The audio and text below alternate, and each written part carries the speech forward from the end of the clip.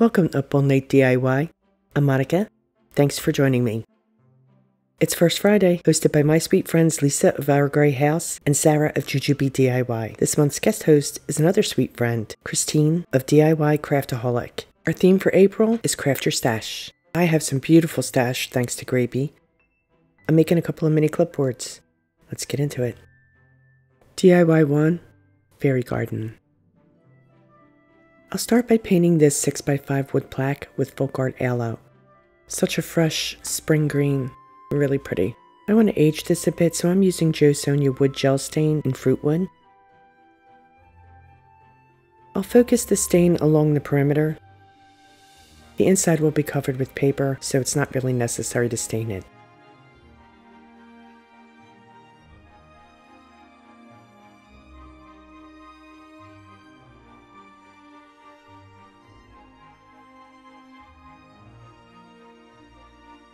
There we go.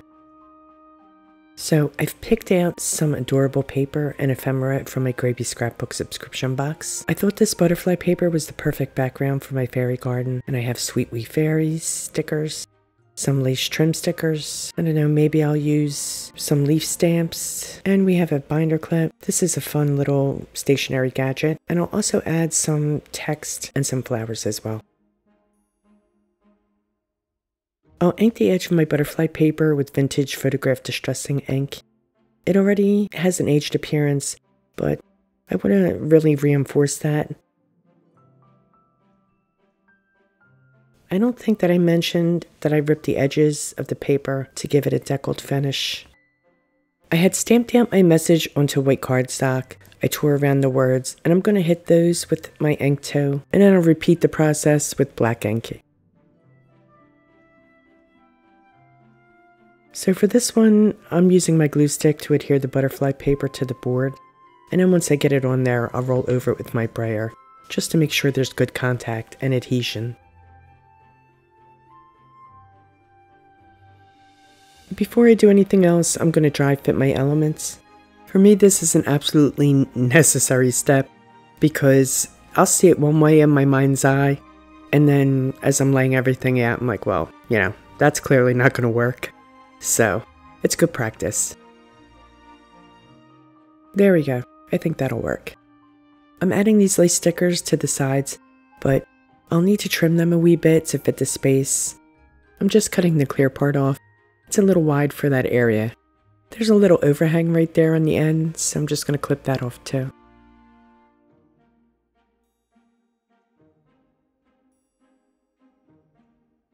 Now we can add the stickers. I've got them where I want them, so I'm just going to peel and stick. These are the sweetest little fairies. I love them. These two sitting down, they're precious. They're so stinking cute. I'm using my glue stick for the text. It says, "When the wind blows, a fairy is near." I'm placing them strategically so they don't cover all of that big butterfly, and then I'm going to run over them again with my brayer.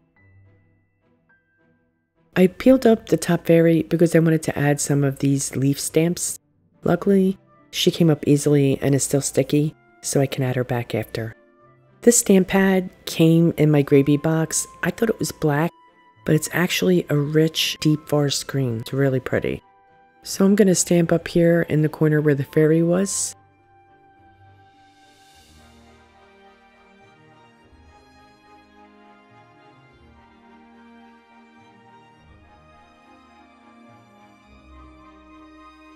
And I'll fill in some of the negative space with the leaf or two, and then we'll put the fairy back.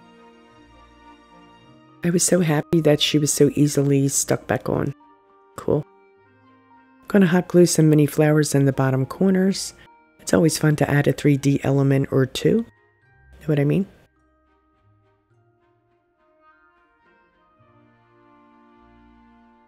I think some rosebuds would be sweet alongside the open flowers. These flowers I've had in my stash for years, so these are not part of the Grabie box. And some dried buds here. They can hang over the edge a wee bit. That's cute. I added the clip at the top to give it that clipboard look. I love it. I'll be placing this next to my vintage typewriter on my mantelpiece. Hope you like it too. DIY 2, coffee time. I'm painting this black Americano Oyster Beige. It's really only slightly darker than the wood, but it has a really nice vintage flavor to it. We'll use the JoSonja Fruitwood gel stain again, same as before around the perimeter. You know, I'm looking at this and thinking how much this actually has a coffee color when it's applied over the Oyster Beige. Perfect. I mean, look at that. That looks like a coffee stain. I have a Dollar Tree wood cutout of a coffee cup, so I'll paint in the whipped cream with white acrylic paint. Well, this could be a hot chocolate, but for our purposes, it's coffee. I'm adding a wee bit of an arch with the paint there, you know, so it looks more like the opening to a mug. I'll use some folk art floating medium and oyster beige to add some fluffy details to the whipped cream. I prep my brush with the floating medium, then side load with the paint, working it into the bristles by stroking it on my plate. And now I'll just follow around the shape of the cream, pulling the brush across to mimic foamy layers. You know, it's very quick. I'm just laying in that shading. I'll drop the link to my shading video in case you want more detail. It'll be in the description box. It goes into more depth. That looks good. This is a bit of scrap Harlequin paper that I'll cover my cup with. This isn't from my Grabie box either. This was from a variety pack that a friend gave me. I want this to have an arch where the rim of the cup is, so I'm going to trace the cup onto the paper and pencil in the arch.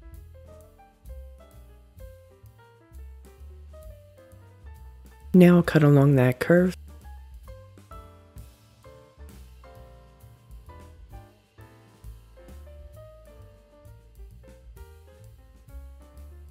Yep, that'll work. I'll ink up that edge with both vintage photograph and black. You know the deal. I apply Mod Podge to the wood and to the back of the paper. And what I'm going to do is align the cup with the tracing on the back of the paper so that that curve lands where it should on the front of the cup. Yeah, there we go. Just like that. And now I'll add a top coat. While the Mod Podge is wet, I'm pulling away the excess paper. It comes away very easily because the paper's so thin.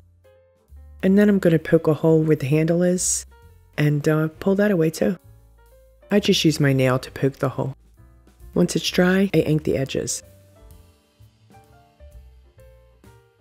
Just like before, I dry fit my elements, and these are all from my Grabie box. Cute little sticker tags. I stamped a 4 on that wheat tag. Isn't it cute? This is just a scrap bit of lace sticker that I had left over from another project. And I stamped the word coffee onto this tape. And I chose a clock face because the clipboard will say time for coffee. And we have a wee vintage advert sticker. This piece here, this was actually the inspiration for the theme with the wee coffee ring. I thought that was adorable. And the background paper is this vintage recipe page for chocolate icing. I tore the edges for the decal effect on this too. Right, so I'm going to ink the board and all of the paper pieces with both inks.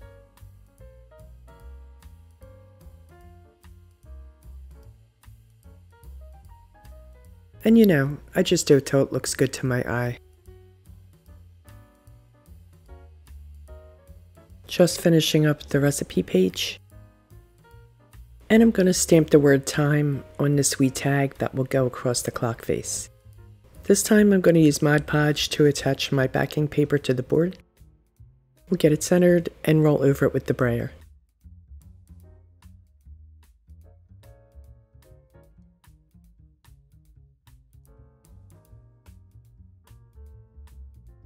Let's add all the ephemera, starting with our vintage advert sticker. I found these stamps amongst my stash. They're supposed to be flowers, but they remind me of a coffee ring, so I'm going to utilize them for that purpose.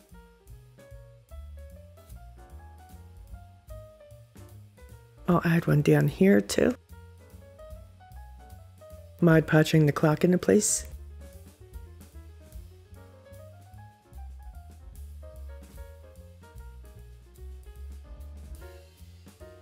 We'll add the tag that says time. The tags are stickers, so no Mod Podge is necessary. Now our coaster with the coffee ring. I'm going to put that down here. I want the ring to show. There we go. Yeah, that's good. I like it there. Let's hot glue the cup into place.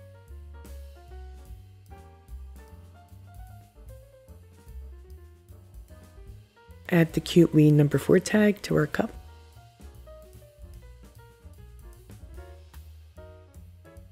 Time for coffee. This tape is cool. It's almost like a packing tape, like a paper packing tape, but it's got script on it, and I just stamped on the word coffee. I'm going to stick that scrap bit of lace sticker here by the stamp. I'll use the vintage photograph to stamp on the word thanks because we have good manners. That thanks stamp is just part of my stash. Let's add another of those stamps that looks like coffee rings. This one is bigger. Cute. Now let's add our doodads and bits and bops. I picked out some cute coordinating buttons and some pipberry clusters and some loose pipberries that look like coffee beans.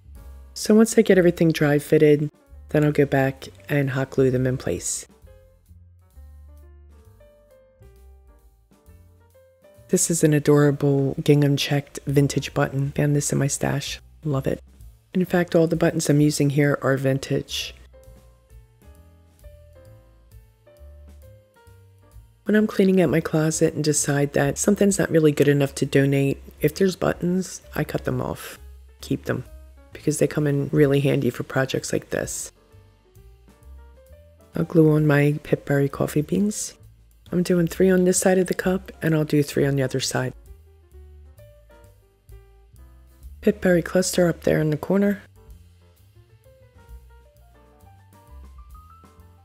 And one down here. Here's our other coffee beans.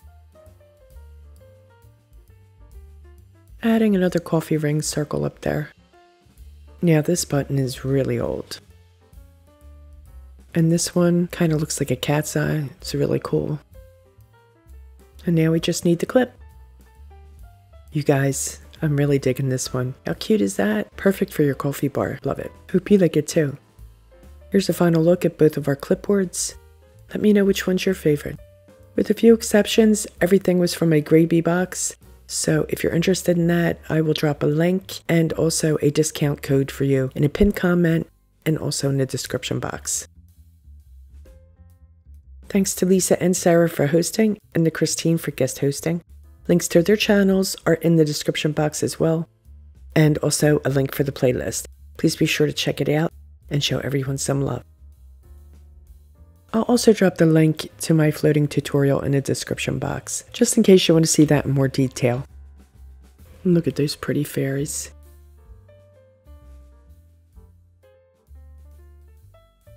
I love making mixed media items. There's always so much to see, and it's just so fun to pick out all the different little elements that you want to include in your theme. Really relaxing and just a lot of fun.